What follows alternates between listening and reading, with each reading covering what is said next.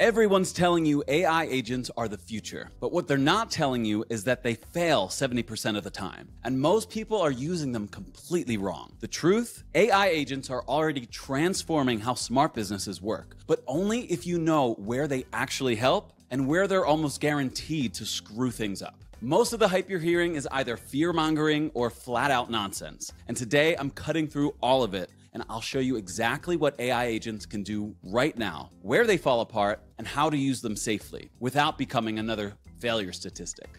Hey everyone, it's Jake Dawson here, and I've been testing AI agents for months now. Yes, I've automated parts of my workflow that actually save me real time. And yes, I've also had AI agents totally mess up simple stuff. Like one time, it confidently booked me a meeting with myself twice. So yeah, we're gonna keep it real today. In this video, you're going to learn exactly what AI agents are, why they mess up so much, and most importantly, what they're actually good at right now, without all the techie nonsense. No hype, no sci-fi fantasy, just real talk based on real research and my own experience using these tools every day. And hey, if you want to see how other people are actually using AI in the real world, I've got a private school community where we can swap ideas, share templates, and help each other out. The link's down in the description below if you want to check that out. Look, by the end of this video, you'll know exactly where AI agents can save you time and where you definitely shouldn't trust them just yet. So let's get started with what the heck an AI agent actually is. All right, so here's the simple way to think about it. An AI agent is kind of like having a really smart assistant who can jump into your computer, open your apps, click around, and try to get stuff done for you. But, and this is important, this assistant has a habit of messing up most of the time. And I'm not making this up. This is what the research says. When they get it right, they're awesome. When they get it wrong, well, let's just say you could end up sending your boss an email meant for your mom. It happens. Now, let me give you a real world way to picture this. Imagine you're hungry and you go to a vending machine and you press a B3 and you get your favorite candy bar. Every time it happens. That's regular automation. Stuff like Zapier or Make.com, when it's set up with simple, if this happens, then do this kind of rules, it works. It's predictable. It doesn't surprise you. But AI agents, totally different story.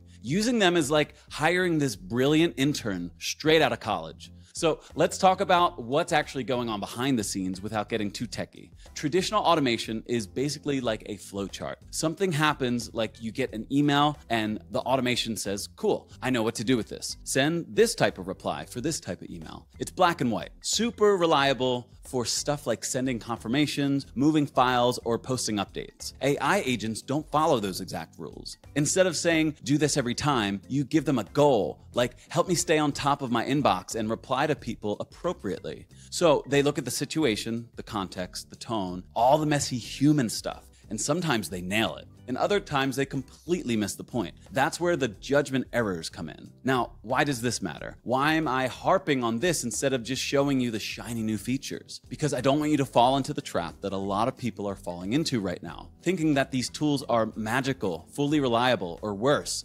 using them for stuff that they're terrible at. Let me give you some real numbers so you can see the big picture here. Carnegie Mellon ran tests on AI agents inside a simulated office environment, basically pretending that they were workers handling day-to-day business stuff. The agents failed around 70% of the time when tasks got even slightly complicated. Now, on the other hand, IBM reported 3.5 billion in productivity gains using AI over 2 years. But here's the kicker. That was across over 70 different business areas and always with human supervision in place.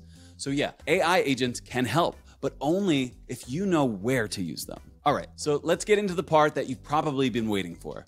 What can these AI agents actually do right now without blowing up your workflow or making you look bad? Let's start with email, because I swear, if you're anything like me, your inbox looks like a disaster zone half the time. AI agents are actually solid when it comes to simple email sorting and flagging. And I mean simple. They can go through your inbox, pick out stuff that looks urgent, sort newsletters into folders, and keep things somewhat organized. But, and this is big, don't let them write responses yet. I tried that. Let's just say one of my clients got an AI-generated reply that made 0 sense, and I had to spend the next half hour apologizing. So yeah, use AI for triage, not for relationship management. And if you're using something like Lindy or even Outlook with Copilot, just set the AI to flag emails with words like urgent, follow up, or anything from key clients. Keep it basic. Next up is calendar scheduling. Now, this one's really handy if you're drowning in back and forth, trying to find times for meetings. AI agents can find open slots, send out invites, and help you avoid those endless, does 2 p.m. work for you? These types of emails.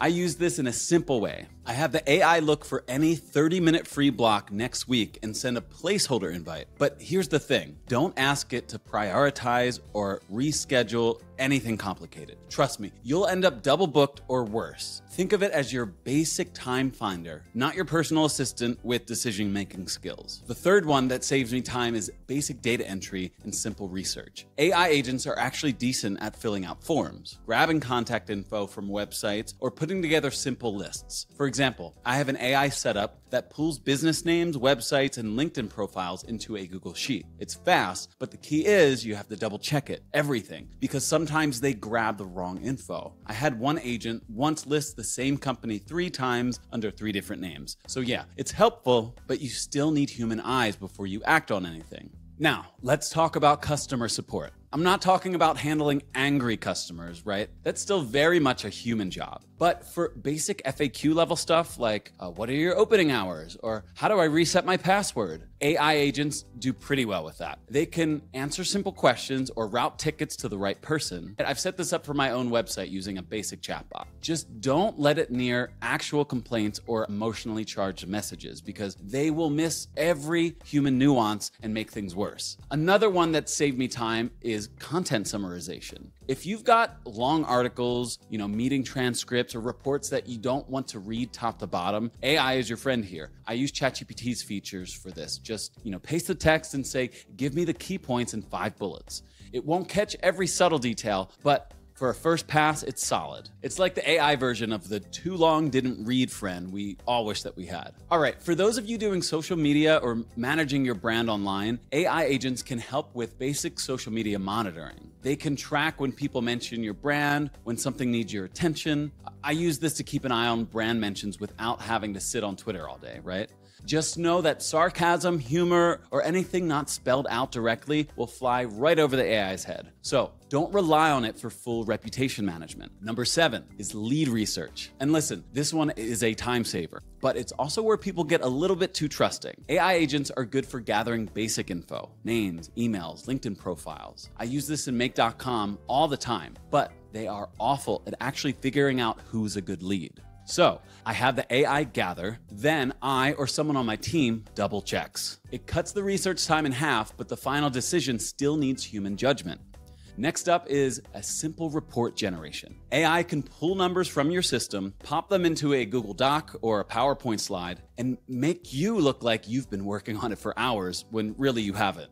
But just remember, AI has no clue what those numbers actually mean, right? So if your sales dropped last week, it can't tell you why. It just reports the data. So use it to save time on formatting, not on analysis. Number 9, inventory monitoring. If you're running any kind of shop or managing products, AI agents can track stock levels and ping you when things run low. I set up a simple alert using Make and Google Sheets for a friend's online store. It's great for keeping you in the loop, but don't expect it to predict seasonal trends or sudden surges. It's a reminder tool, not a crystal ball. And last but not least, task creation and reminders. This is probably one of the easiest wins. You can tell your AI to remind you to call someone, follow up on something, or send you a ping when it's time to check a report. I use this every day. Just don't expect it to prioritize your entire to-do list. One time mine reminded me 5 times in a row to water my plants while completely forgetting to remind me about an important client call that I had. So yeah, helpful, but not exactly life management material. All right, so now that you know what AI agents are actually good at and where they tend to crash and burn, let's talk about how to actually use them safely today without creating more problems for yourself. Because trust me, I've made pretty much every mistake that you can think of with these tools, and I just don't want you going down the same road.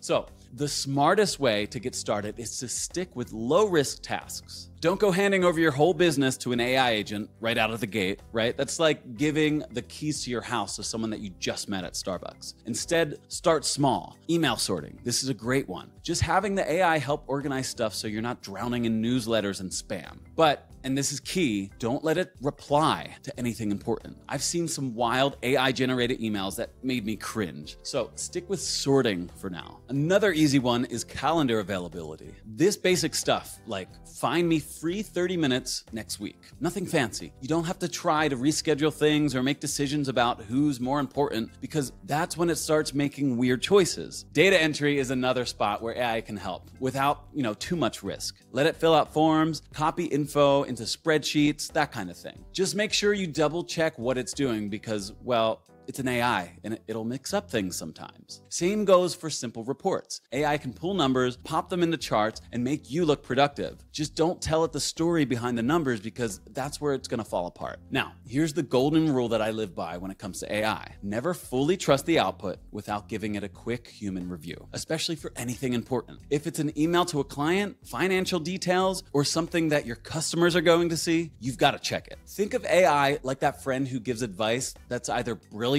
or completely off the rails. You still got to use your own judgment. So let's talk real quick about pricing too, because I know some of you are wondering, how much is this going to cost? And the good news is that a lot of these tools have free plans or starter tiers. Lindy AI, for example, has a free version that gives you some decent amount of credits to play around with. And after that, it's around $50 a month. Zapier with AI runs between 20 to 50 depending on how much you're using it. And if you're already using Microsoft stuff, Copilot is $30 a month. Honestly, for the time that it can save you, even the paid versions are usually worth it if you're smart about how you're using them. Now, here's how I recommend you roll this out without getting overwhelmed. Pick one simple task, just one, like email sorting or calendar availability. Set it up, test it with something that doesn't matter if it fails, see how it behaves, build in little checks so you can catch the mistakes, and once you're confident it's doing the job right, then you can slowly add more. Don't jump in the deep end right away. AI can save you a couple hours a week. It can cut your data entry time in half, and it can help you respond faster to basic stuff.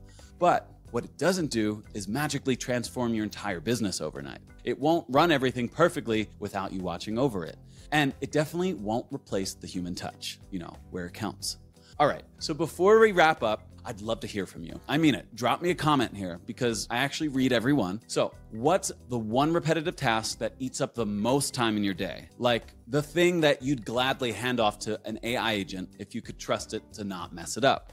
And after everything we talked about today, which one of these AI tasks feels the most realistic for you to try? And if you appreciated this kind of straight up, no hype, research backed breakdown of AI agents, go ahead and hit that subscribe button, hit the like button. I've got more videos coming your way where I'm going to walk you through actual setups, step by step, click by click, so you can actually start using this stuff without the headaches. I'm also planning one on how to double check your AI's work because yeah, you definitely need that part too. And I'll keep you posted as the tech gets better over time. And if you want extra help or just want to see how others are using AI in real life, you can join my private school community too. The link's down in the description. Look, at the end of the day, AI agents are powerful tools. They're like kitchen knives, super useful, but you definitely don't want to start juggling them. If you use them wisely, they can actually save you time, take a little stress off your plate, and free you up to focus on the things that really matter in your business. But if you use them blindly, yeah, you're gonna end up in that failure club, and nobody wants that. All right, thank you so much for hanging out with me today. I will see you in the next one.